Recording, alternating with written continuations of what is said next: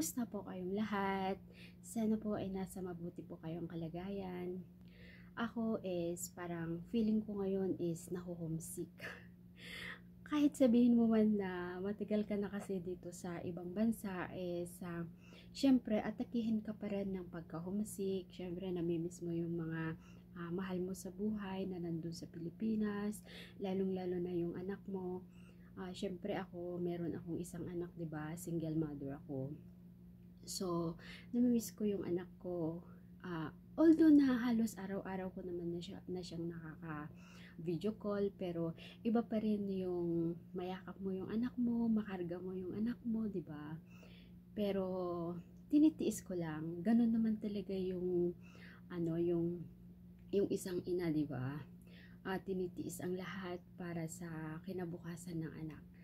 At next year pa naman ako uwi. 2 years na ako ngayong September 23, pero di pa rin ako uuwi. Siyempre meron pa kasi akong mga pangarap na kailangan ko pa rin pag-ipunan. Alam nyo naman is gusto ko kasi na habang maliit pa yung anak ko is makaipon ako para sa edukasyon ng anak ko. Kasi ako lang naman yung syempre ako lang naman ang yung nagtatrabaho para sa anak ko. Syempre anak ko yun. Gusto ko kasi yung habang maliit pa yung anak ko is makapag-ipon na ako para sa pang high school at saka sa pang college na. At saka may pangarap kasi ako na kung mag for good ako is makapagpatayo na ako ng negosyo.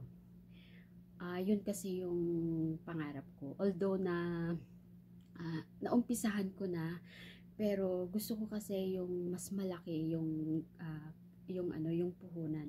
Mahirap kasi pag magnegosyo ka na konti lang yung puhunan mo. So yun. Bale, marami naman kaming magkakapatid. At saka sumusuporta naman ako sa mga magulang ko. Although na marami kaming magkakapatid na sumusuporta sa mga magulang ko, pero syempre bilang anak, 'di ba? Kailangan nating suportahan ang mga magulang natin kahit pa man din na nagbibigay yung mga binata at saka dalaga ko mga kapatid. Syempre naman ako is halos buwan-buwan akong nagpapadala. Hindi ko rin kailangan magpadala pagka yung anihan, ganun. Kasi may mga sakahan naman kami na kung anihan is lalo na pag hindi binagyo yung mga kung maganda yung ani is medyo malaki naman yung inaani ng mga magulang ko. Pero syempre is meron pa rin naman silang paggagastusan, 'di ba? Kung sa sakahan nga marami ring mga kailangan na gastusin, 'di ba? So kahit malaki kung minsan yung yung kinikita sa sakahan is konti na lang yung neto mo. Kasi nga ang dami yung mga fertilizer, pesticide, yung mga bayad sa mga tao na magtanim, magbunot ng mga itatanim, 'di ba? At saka yung mga gasolina, dami-daming mga expenses sa kung magtatanim kung gusto mo talagang magtanim ng sa bukid, sabihin na lang natin sa bukid. Alam nyo, matagal na kasi akong nawalay dati. Syempre nagtrabaho ko sa Singapore, pero iba na kasi yung sitwasyon pag may anak ka, 'di ba? Yung mas lalo kang magsisikap upang sa ganoon is mabigyan mo ng kinabukasan yung anak mo. Mahirap kasi yung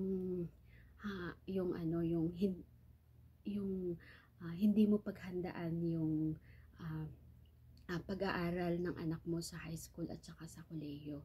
Kaya hanggat maaga pa is pinaghahandaan ko na, kaya tinitiis ko lang yung homesick ko na hindi ko talaga nakakapiling yung anak ko. Anyway, pansamantala lang naman, 'di ba? Someday magkikita rin lang kami. Next year pa naman kami magkikita. Kaya mahirap talaga yung mga kalagayan ng mga OFW na kung namimiss mo ang pamilya mo is tumutulo na lang yung luha mo, di ba? Okay, tumatawag ka na lang na sinasabi mo na namimiss mo sila.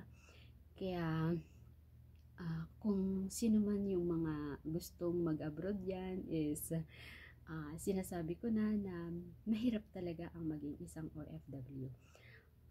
Lalong-lalo na yung pagka-homesick mo, ang hirap-hirap mong labanan. So, yun lang po kasi parang naho-homesick lang ako. Feeling ko kasi ngayong araw na ito is parang bigla kong na-miss ang mga mahal ko sa buhay. God bless po sa ating lahat.